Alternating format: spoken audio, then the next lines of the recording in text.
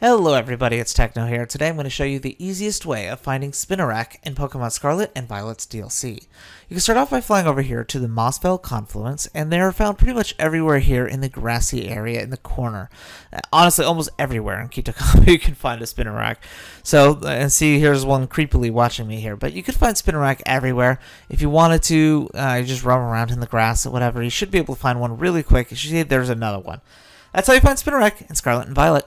If you're interested in more free of fluff video guides like this one, go ahead and click the playlist on screen now.